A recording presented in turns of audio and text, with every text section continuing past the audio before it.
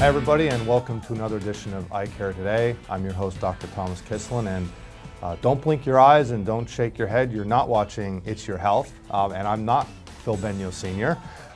You're watching Eye Care Today, but my guest today is one of the co-hosts of It's Your Health, Phil Benyo Jr., and thanks for coming on, Phil, and sharing some insights with us today.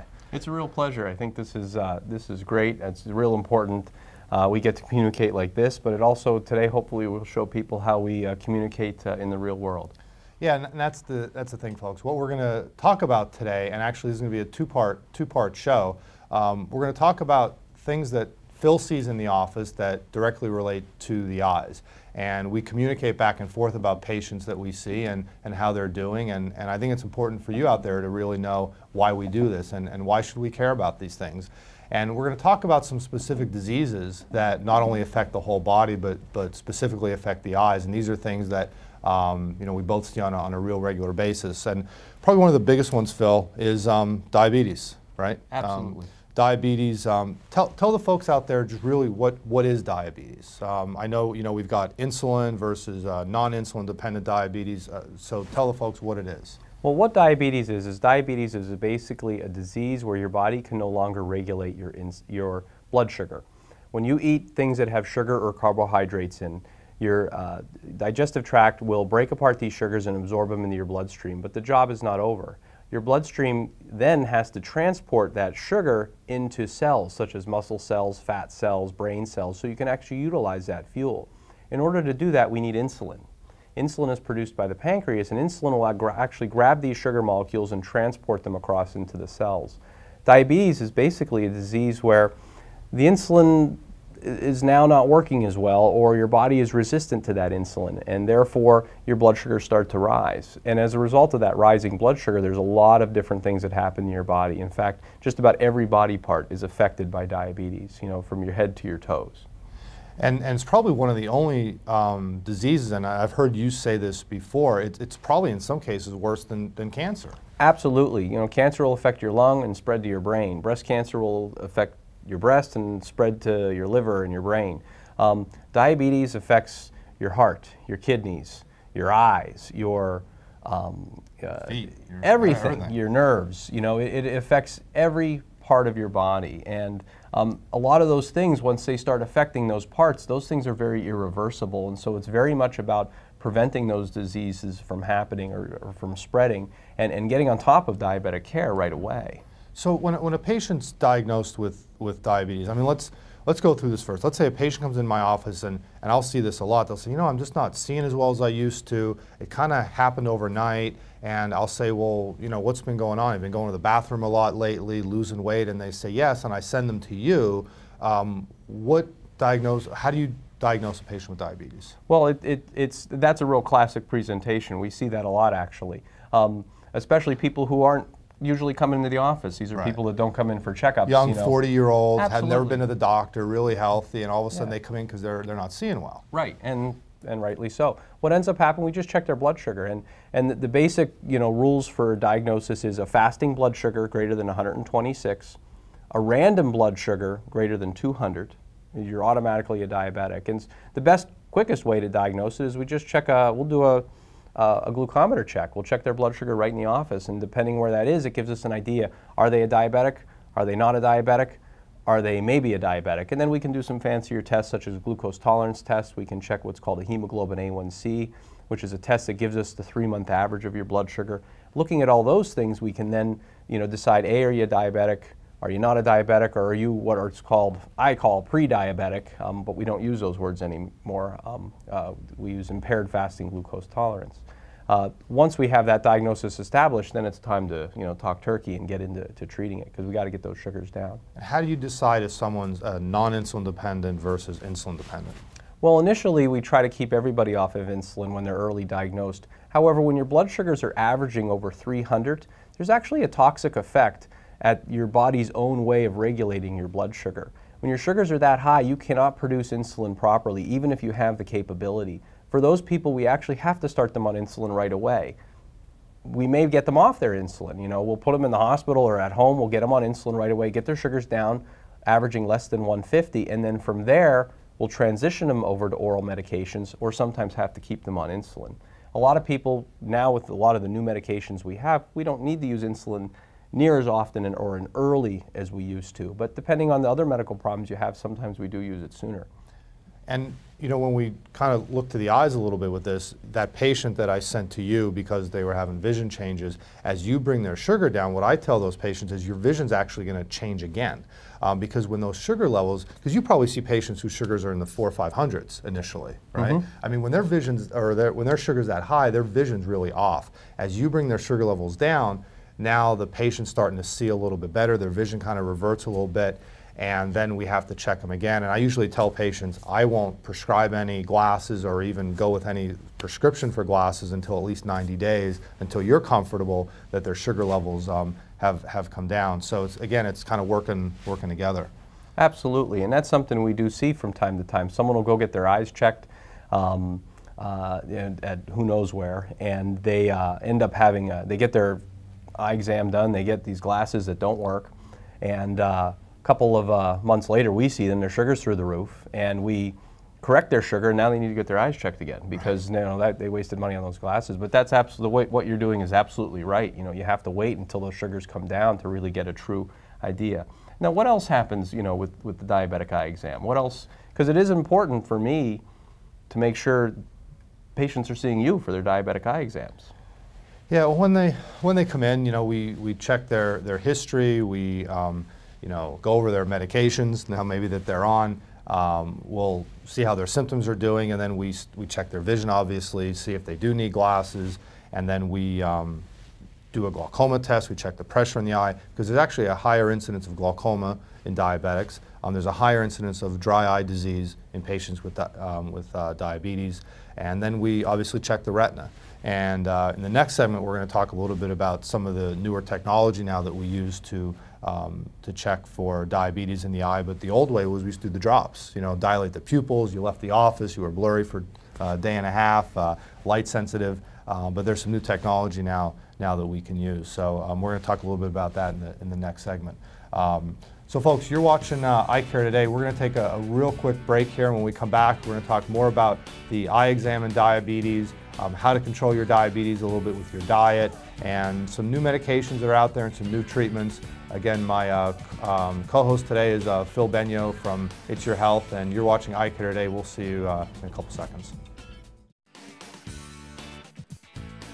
Hi everybody, welcome back. You're watching Eye Care Today. I'm your host, Dr. Thomas Kislan, and joined today by Phil Benyo, one of the co-hosts of It's Your Health, seen right on your local channel 13. And remember, anybody, if there's ever any questions, please feel free to contact our office. Our office location in Hazleton is on the Airport Beltway. Our phone number is 570-453-2020. And in our Stroudsburg office, for those of you watching in the Poconos, our office number there is 570-421-3342, and we're on 9th Street in Stroudsburg. And as always, check us out on the web at www.drkislan.com. So again, Phil, thanks for joining me today and passing all this great information on to the folks out there. I think that's awesome. You have a website. You know, we need to get one of those. We don't have that at It's Your Health. Website, Facebook. Oh my goodness. Right. Gotta do all that. Oh, wow, great stuff. That's important. I'm learning stuff today. Technology. They're really doing things different up here on the hill. That's right. Down in the valley, you guys a little behind in time? Yeah, well, you know, just poor farmers. You know, that's all. Okay. Well, I'll have to get to work on that. But what you do have a lot of great knowledge of is this diabetes stuff. And we were talking in the last segment about how ravaging diabetes is to our patients. And you know, we talked about when they come in for their eye exams, sometimes, you know, their vision's all off. I send them to you, you check their sugars are a mess. You guys start to get them under control. At what point then do you see the patients initially, do you start to institute some diet changes, lifestyle changes? What kind of goes on there? Well, based on their blood work results, you know, sometimes we can get away with just, if we catch the disease state extremely early, we're able to actually call someone that you're, quote, pre-diabetic, you're not full-blown diabetes yet, we can make changes in your diet, and you know, a lot of that's about cutting down on your carbs and also increasing your exercise, trying to eat more meals throughout the day. It's meals that are high in carbs and high in sugar that will help spike your blood sugar, that are going to end up spiking your insulin, which increases insulin resistance. But you know, a lot of people are really shocked when they come out of our office with what our recommendations are. And again, it's about the whole body disease. You know, when someone walks out of our office and I start medication for their diabetes, only one of the medications I'm giving them is for diabetes. The other 3 have nothing to do with their blood sugar. They need to go on a blood pressure pill. Okay, why is that? And it's not necessarily because they have high blood pressure, but it's blood pressure pills, certain kinds, such as ACE inhibitors or what are called angiotensin II receptor blockers. They actually help decrease the risk of the kidney damage that's created by diabetes. And this was actually found out by accident years and years ago. They need to go on a cholesterol medication.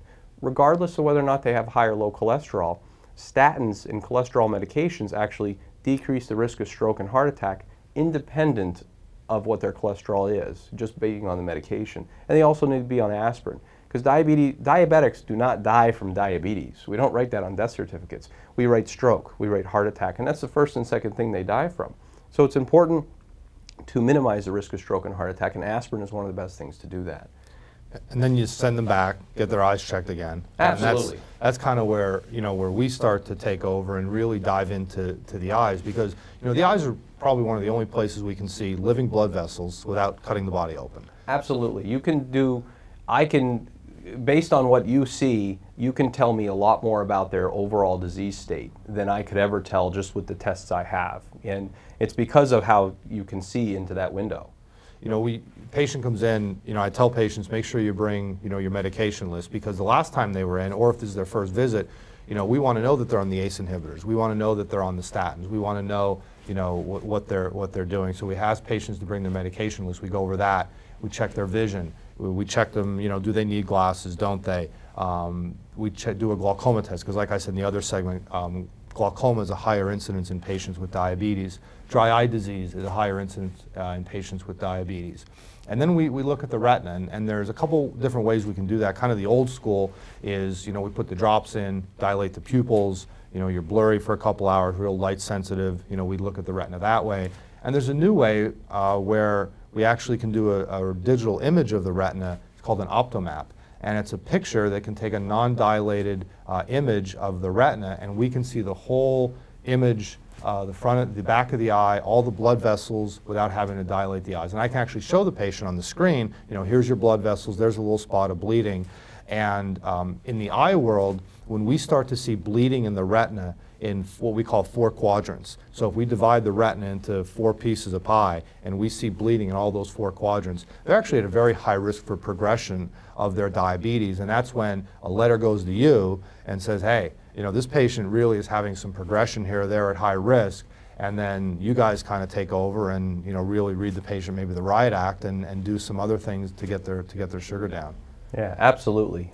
I think that the new machine you have to do retinal exams is awesome, because years ago, the last time I had a retina exam prior to coming here, it was a shiny mirror in my eye for seemingly hours that I can't imagine a lot gets seen. But then I come in here, you took a picture of my eye, and we could look at it for 10 minutes and see every little thing. It has to just be so much more accurate. You know, it seems like a great test. You know, we have some other technology too. It's called an OCT. It stands for ocular coherence tomography. And what I tell patients, almost like a CT scan of your retina. Sometimes patients come in and they have cataracts and they have macular degeneration and diabetes, and if their vision's not exactly right, we're not really sure what's causing that decreased vision. Is it the diabetes? Is it bleeding from that? Is it macular degeneration, or is it cataracts? So we have this new machine that takes these sections of the retina, and we can look at these underlying tissues and see, is there some fluid there? And if there is, we know it's from the diabetes. Wow. And that's where we can then get into the treatments. You know, we have them see a retina specialist. You know, there's laser treatments. There's actually now even injections that we can do into the eye to help soak up some of that fluid. So the technology is really amazing about what we can do now for the eyes. Yeah, that's really wild, and it's so important because, you know, the eyes are one of the things, or the pinnacle from a diabetic standpoint. It's the most important thing for our independence. You know, when your eyesight starts to go, you can't drive, you can't walk, you have falls. You start walking into things, and those are all the things that will, you know, ruin your independence as a person. That's what puts people in nursing homes and personal care homes, and, you know, puts them in the hospital over something like I can't see. And are you mandated by insurance companies? How does it work? Do the patients have to get their eyes checked? How does that work now? Absolutely. It's recommended they get their eyes examined at least once a year, okay? And then based on whatever you find, those recommendations change. So if you find that they have glaucoma, the recommendations, they have to be seen a lot more often, or whatever their condition is. Sometimes they have to get checked every 6 months, 3 months. But absolutely, it's important to get a diabetic eye exam once a year. The insurance companies actually mandate us to do that and actually screen to see that, that we are indeed getting our patients to see, because sometimes it's not enough that a patient walks in and says, oh yeah, I had my eyes checked last August. Well, I usually take those patients for their word, but it turns out sometimes that's not the case. And so that's where it's really important that we are communicating back and forth, and that's what makes a lot of the electronic medical records nice, because we're able to document that much better. Yeah, a patient comes in, they have their eyes checked, and immediately I'll say, well, who's your primary person that you see for your care? And then, if they say Phil Benyo, I'll say, okay, I'll get Phil a letter. We get a letter together, I'll send it down, and then you have documentation the patient was seen. And we communicate all the time, so if a patient is really there in trouble, instead of a letter, we'll call up and just say, hey, listen, I just saw this patient, and seeing some more retinopathy, so I'm sending them back down to you so that you can kind of address some of these issues. So that communication between providers is extremely important. Absolutely important. Folks, that's the end of our second segment, so we're going to take a quick break here. When we come back, we're going to talk a little bit more about diabetes and how to control it, how to help with diet. So we have a lot more information. You're watching Eye Care Today, and we'll be right back. Welcome back, and you're watching Eye Care Today. I'm your host, Dr. Thomas Kislan, and we're coming to you from our Hazleton location on the Beltway in Hazleton. The phone number is 570-453-2020, and if you're watching up in the Poconos, our phone number there is 570-421-3342. We're on 9th Street in Stroudsburg. If there's any ever questions, feel free to contact our office, give us a call, pass the questions along. We love to hear from you. And our website, www.drkislan.com. And in the last segment, Phil Benyo said that It's Your Health is going to be working on a website, so I'm going to be looking forward to that. It's going to be tough. It's going to be tough, but we're gonna. You know what? We're part of a much bigger group now, and so I think they'll have the resources and the technology to come up with this. Excellent. We do need to update. Well, I'd like to see you on the web. I think. Well, we can arrange that. Okay. All right. Let's get back to diabetes. We talked. There's so much information out there. We talked in the first segment about, diagnosing it and the tests that you use. We talked about the eye exams.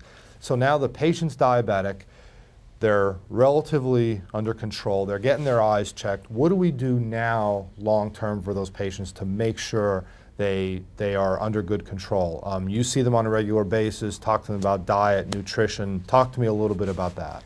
Well, it's recommended we see diabetics every 3 months. And when we do that, we're checking a lot of different things. We're checking out their heart, we're checking their blood pressure, we're making sure their blood work is up to date. There's been some changes with the recommendations to how strict control we want. We use what's called a hemoglobin A1C, and that's again that blood test that shows me what your 3-month blood sugar average has been. And that number we always used to want it less than 7, okay? And a lot of people are still in tune to that. And actually, last year they made some new recommendations and said we need to have stricter control because less than 7 is not good enough. We need to now get less than 6.5. And to give you an example, non-diabetic levels are less than 6. And so less than 6, less than 5.5. So we want to really treat people to where it's almost hard to detect that they're a diabetic. And so it's important to do that. And we have a lot of new medications to our disposal. We have, we obviously have your metformins, your sulfonylureas. We try to use those later. We have the insulin, obviously, and that's something that's been a big change. We used to always use split dose 70-30 insulin where you just take a shot once or twice a day, and now with the emergence of longer acting insulins, we're able to use the combination of long acting insulin and short acting insulin to mimic the way your body works. And your body spikes insulin when you eat and secretes insulin slowly throughout the day, and by mimicking that we can really keep your sugars under good control.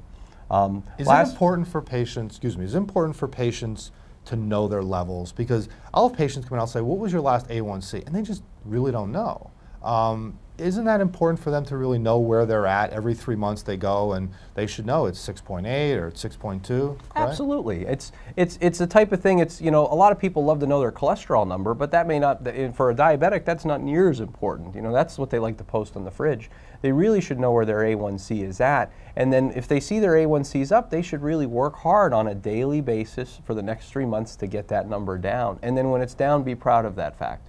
Because by keeping it down and keeping it less than 6.5, they're adding years to their life, and they're adding good years. You know, they're not adding years where they're going to be in a nursing home who can't see and have all these diabetic complications. You know, they're going to be adding good, healthy years to their life. And diet plays a part in that, right? Watching the carbs. You know, I think it's interesting. You know, let me ask you this: when do you suggest nutritional counseling? Because I had a diabetic in the other day, and I said, "Well, how's your sugar?" And she said, "Well, I'm having trouble. I think I'm eating good."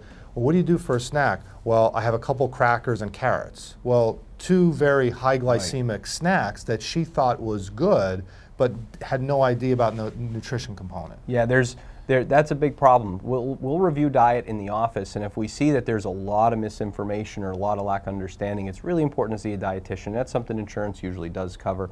That's the big misnomer. Everybody knows I shouldn't be eating candy bars and sugars and sweets, but what they don't realize is they shouldn't be eating potatoes and grapes and fruits. You know, it's natural sugar is still sugar, right. and there's a big diabetic lore out there. Oh, natural sugar you can have, and that's not true. While unnatural sugars are a lot less healthy for you, and we can talk about that, but natural sugar is going to spike your sugar. You know, eating an orange will be just as bad as having a candy bar, sans the vitamin C. And so it's really important to understand that starch, you know, any type of carbohydrate whatsoever is going to, I have a ton of people, I have a bowl of cereal before I go to bed as a diabetic.